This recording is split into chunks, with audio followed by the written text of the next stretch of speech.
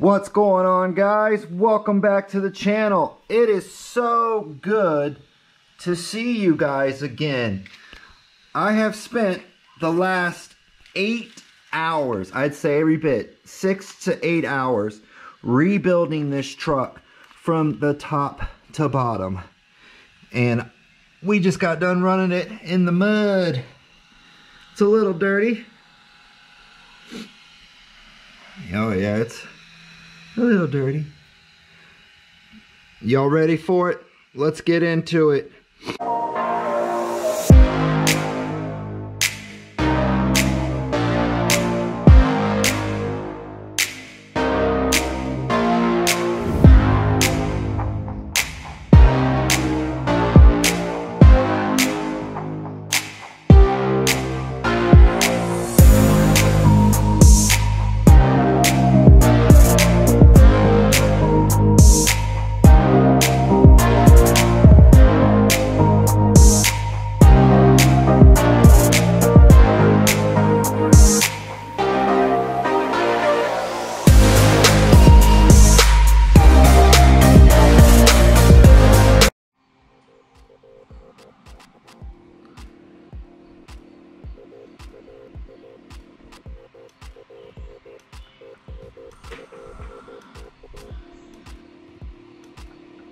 Are y'all, you guys ready? I put the lockups on there. Tell you what, the truck is significantly heavier. Definitely heavier. Look how low it sits now. But that's also because I have these tires on it.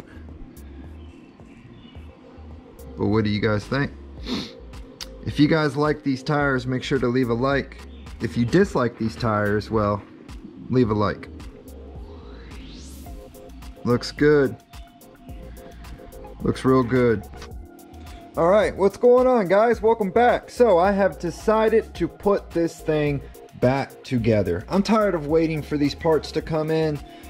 I mean, they're talking about like another 20 days before some of them arrive. So I'm just like, you know what? Forget it. Let's assemble it. Perfectly fit. I didn't have a single issue installing any of this stuff. None of it. All of this stuff fit together real well. If you are having issues putting this plate on, all you need to do is just very gently kind of pull on the shock tower, and then that plate will just slide perfectly in. Just a little pull. I mean, we're talking small. Our shocks look incredible. I like the way the shocks look. The Integy gearbox looks good.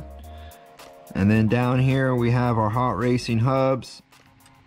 They look good too. So the whole front end looks good. We're looking at new shock towers. I'm also thinking about doing a video doing stock versus upgraded. So what I would like to do is buy an Integy shock tower and then take this shock tower and compare it to the Integy one, meaning like let's hit it with a hammer, let's try to bend it, let's abuse it, let's see which ones are stronger, because a lot of the Integy parts, like a lot of these parts that you'll buy, they are milled out. A machine mills them out of a solid piece.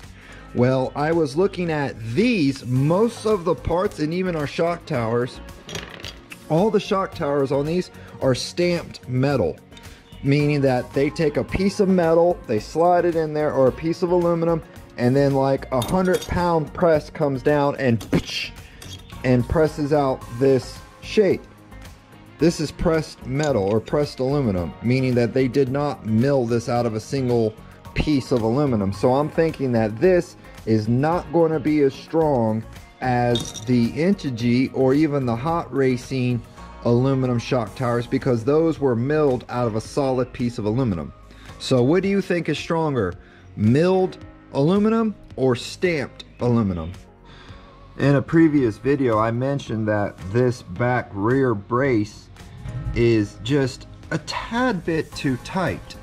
So what I've done is I've taken a file and I very gently have filed it down. Now, with a little bit of filing, Check it out, look. Perfect. Perfect. Alright. Is it normal to have this much play in it? The cap, this part, as you can see, it's fully seated around that bearing. On both sides, it is fully seated. But for some odd reason, look at that play. I can't remember, is that normal? Look how much that can't be right, dude. Look at that. Really? No, something's wrong. I must have one of these brackets on backwards or something, because that just can't be normal. That's all the way tightened. There's no way your center diff can move like that. And if it can, oh my God. What do you guys think, man? Comment below if you have a suggestion. Alright guys, we are 90% done. Now, what we are still waiting on, we are still waiting on for this to come in, that the aluminum steering stuff and the aluminum top bracket, and then we have the new motor mount and all of this. So like right now I have 2 out of the 4 pieces needed, but we have to get the aluminum risers that go down in here that hold on. That's why this one doesn't have them. You have to buy them. And then we got to get the motor mount that is selected to fit this.